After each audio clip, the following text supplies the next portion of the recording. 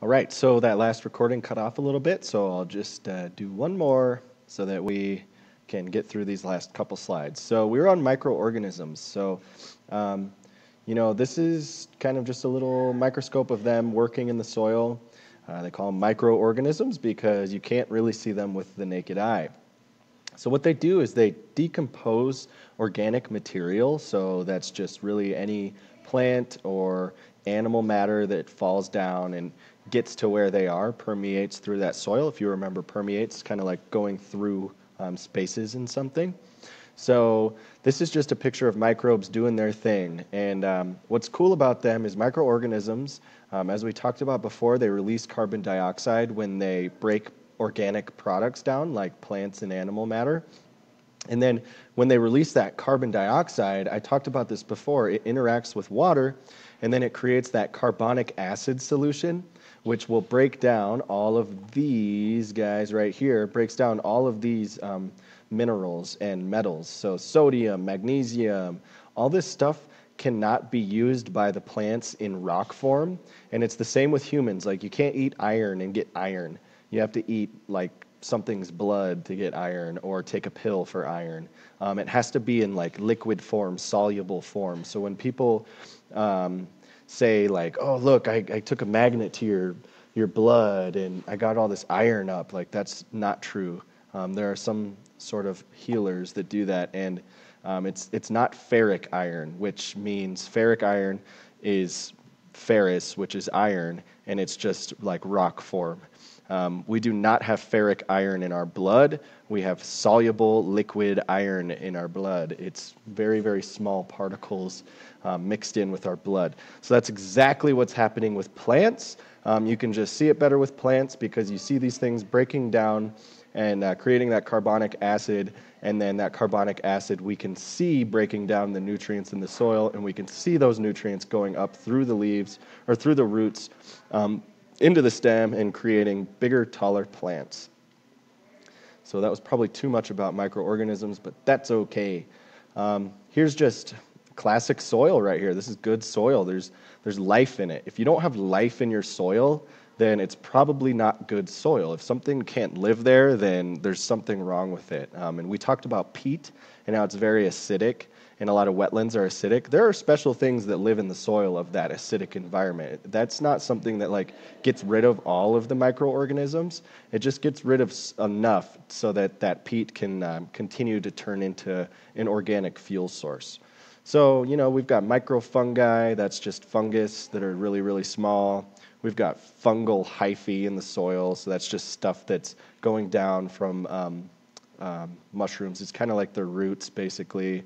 We've got beetles, we've got microbes on the top, we've got microbes inside of the soil.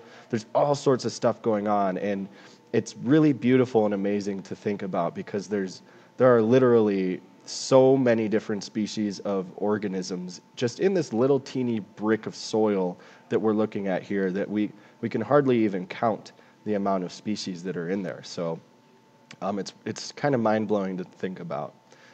So humic layer, that's pretty much what this stuff is right here.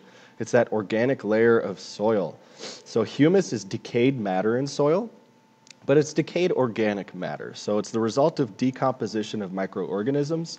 That's what exactly we were talking about with that carbonic acid. They decompose organic matter, and humus is just, that decomposition in humus is the basis for soil life. You need that decomposition going on so that those nutrients can turn into soluble nutrients and they can be sucked up by the plants, and so that things are moving constantly in the soil. Things are dying, those dead things are being turned into nutrients, and then those nutrients are being turned into other nutrients. So there's all sorts of really great stuff going on in that humic layer. So humus acts as a soil sponge. It expands and contracts with moisture levels, and that's just right here. You can see that's got like really good consistency, texture, and really good porosity. So humus increases soil porosity when it expands and contracts. So when it expands, you get more pores. When it contracts, you get less pores. But it's pretty much reacting to moisture levels. So when we talked about good soil, how it needs to have good composition, it needs to have good texture, it's got to have good pore space, or those PEDs. That's what we're talking about here. We're basically using humus as our baseline for good soil. And it's going to improve the movement of water and air with those pores. So water can go down, air can come up. Water can also come up into the roots, and then it can evaporate or transpirate. Transpiring is when water leaves plants. So it's basically evaporation, but on plants. Humus is essential for all that stuff going on. And so then we talk about soil tilth. And what is soil tilth? Well, good soil tilth is a texture created by humus. It's soft, it's porous, it holds water. It prevents the formation of a hard crust. Anytime you get a hard crust, you're going to lose porosity, you're going to lose water, you're going to lose life forms inside of there. So all those things that are going on in the soil are going to kind of slow down, and it's not going to be as healthy. Good soil tilth allows for a larger root system for plants, and microorganisms thrive. So, if you learned anything about soil, microorganisms are basically what make soil good, makes it healthy.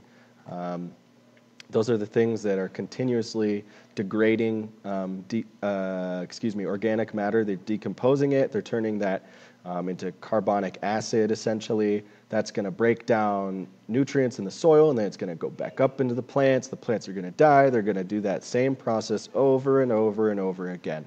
So in summation, soil is very important. It's very important to think about good soil versus bad soil and what we need for good soil, because a lot of farming practices nowadays we're going towards more good farming practices for soil, but in the past we have not been known for having too many great farming practices to keep soil health. So that ends up degrading a lot of other systems. So that's just something to think about. It all comes together.